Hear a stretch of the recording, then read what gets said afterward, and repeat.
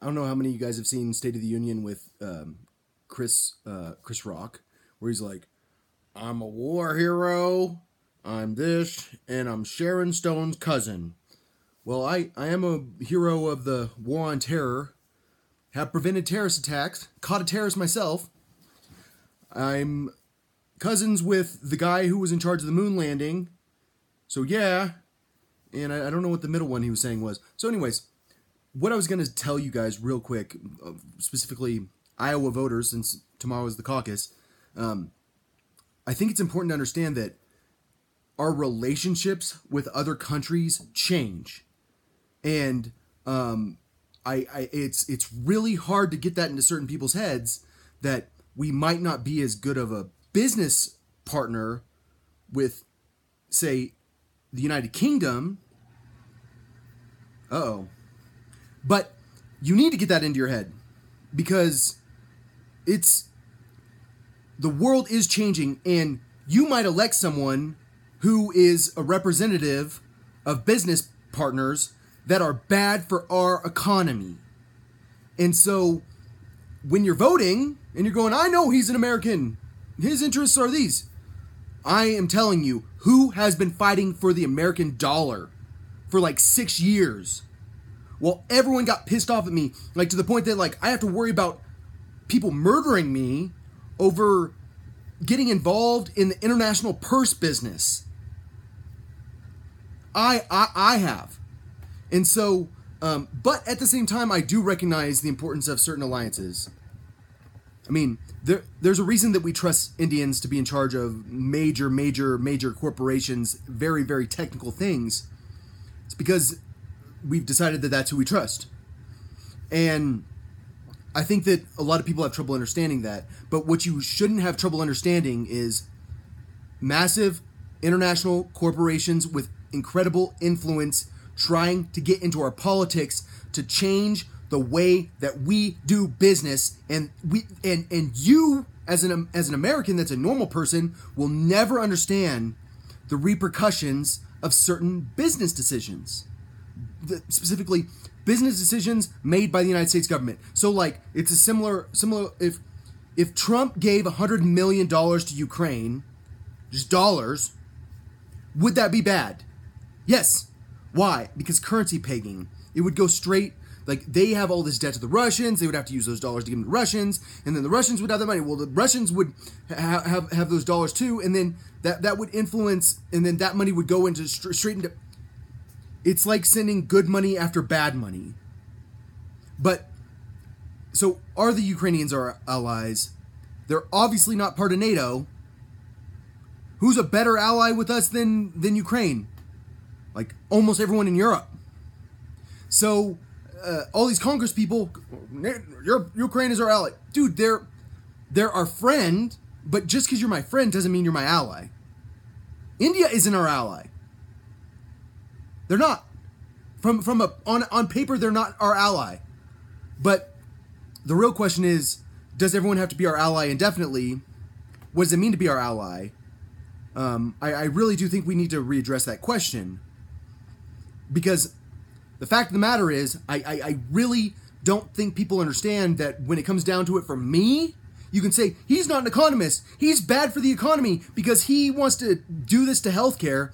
It's because what healthcare is doing to people. It's not about me wanting to hurt healthcare. It's about me wanting people not to pay so much for healthcare. But what you know about me is how long, like, who's judging women's purse who has a women's purse competition on their blog because they think they're famous, and who can cause that much of a disruption in the fashion world because I let people know, hey, Americans, rich Americans, you are the scariest part of my economy because when you spend $4,000 on a purse, that makes a difference. That money's going somewhere. So stop spending $4,000 on foreign purses. If you want to spend $4,000 on a purse, buy one that's made here. I will say that. You know why? Because you know for a fact that I'm fighting for the big American economy more than the small. Because the big is what matters. Our survival is what matters. Yeah, we can get concerned with little skirmishes over military bases in Kenya, but the big is what matters, which is our national security at home. And what's nice about me, I'm a guy that hasn't ever been in the military that can tell you off the top of their head how to defend your home. You know why? Because I studied the military that much. What biographies do I read? Like Stonewall Jackson was probably the last biography I read was The Generals, about a history of American generals since World War II, I believe. But all I'm saying is the one thing you know about me is that I'm gonna do what's best for the whole American economy, and not so much the stock market. But don't get me wrong, the stock market matters, but would healthcare stocks take a hit? It's not very hard to figure out. I mean, because I don't want publicly traded healthcare stocks.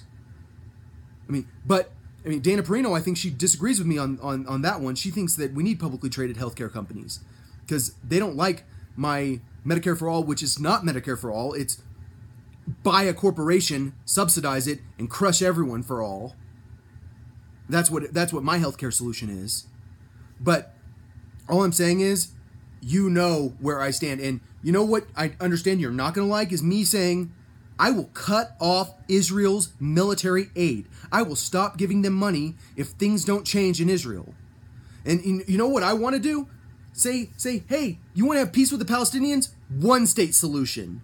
Secular state. That's it. But we need a Jewish state. Okay, one state. That's my opinion.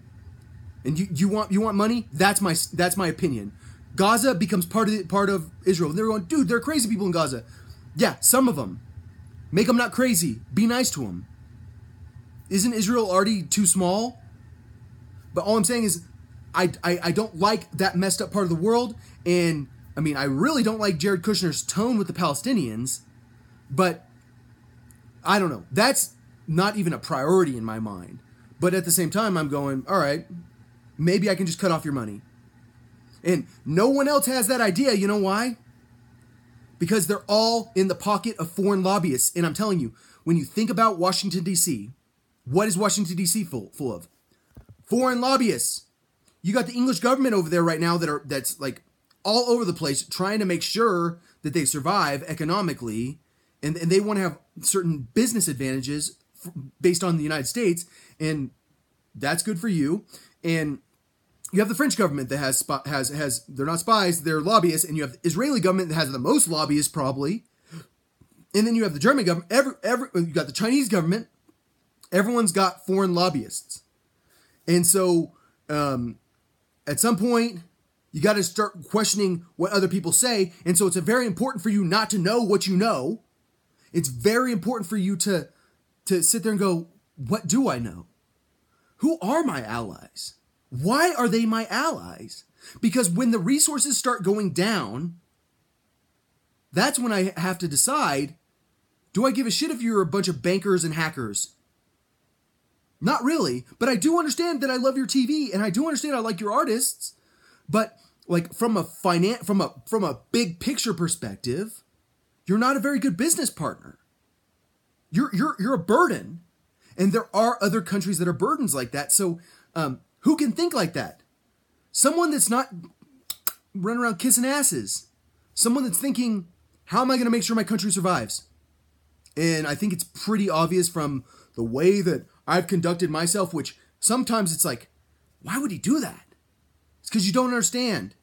You don't understand like how like it's crazy how Microsoft could actually be in trouble because I backed them, because there are no more added shorts, because suddenly all these people remove their shorts, and like, I don't understand how that could hurt Microsoft, but then I'm also like, well, but it could have been worse if it was later, but I don't fully understand what the impact is going to be of what I do, but other people do, because they are planning things, and they've been planning things for a long time, and that's one of the reasons our economy is, like a lot of investors that look at charts are saying, it's insane.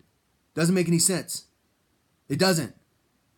But that's Also because you don't understand how much we have tricked people into shorting, which has boosted our stock market.